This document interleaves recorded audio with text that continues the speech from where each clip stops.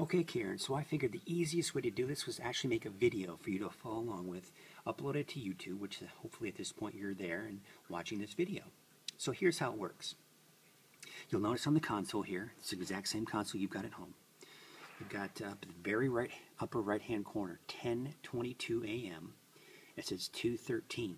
So that's February 13th. It's not showing the year because it's not feeling necessary apparently on this console. So we want to go into edit mode because we've decided that the time on your console is incorrect. And if it's correct, then we need to figure out why it's doing what it's doing. But I think that the time on your console is incorrect and we need to change it. And most likely even the date might even be incorrect as well. So here's how we change it. This is what we're going to do. You notice on the right side of the console, you got all these buttons. So what I want you to do is we look at the done button. That's what we need to look at.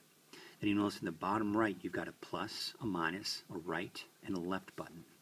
So you're going to be dealing with all four of these buttons. The done, the plus, the minus, the right, and the left. Those are the only four buttons we're going to be using here. So the first step is you push and hold down the down button. So I'm pushing and holding the down button. Now at the very bottom, the minus button, I push once. And then I let go, and it goes into a mode here. Now you'll notice at the very bottom left it says receiving from. That's not what we need, so we push the done button. Now it says on ISS in parentheses. We don't need that either. So we push done again, and now it says retransmit off. Again, we're not worrying about that. So you push the done button. Now this is the third time we pushed the done button once we kind of got into this mode.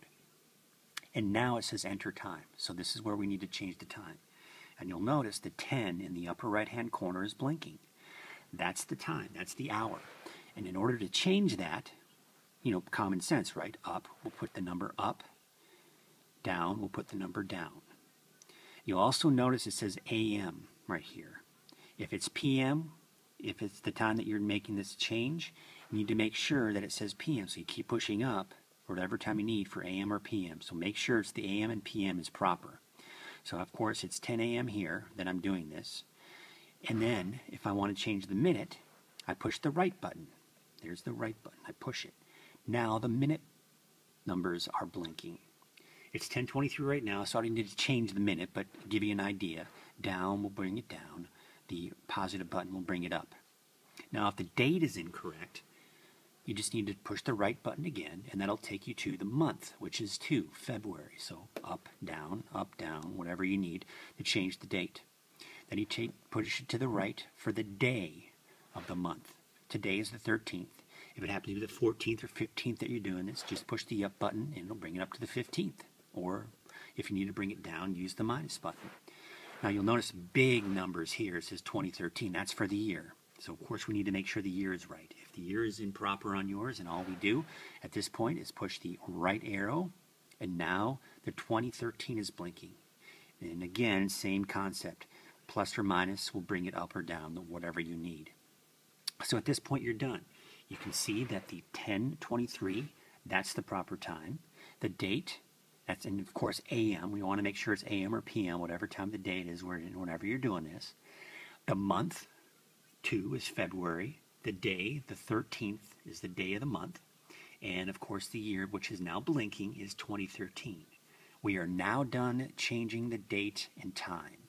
It's that simple. Now, all we need to do at this point, and this is the last step, again, very simple, hold down the done button for about 3 seconds. 1, 2, 3.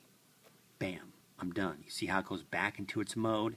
Everything's up and running and beautiful, and we are now done with changing the date and time. Hopefully this video helps, and the beauty of it is, if you miss a step, all you have to do is rewind on your computer, and you can watch it over and over again until you're 100% comfortable. Hope this helps, and hopefully you can actually do this while you're watching the video. All right, bye-bye now.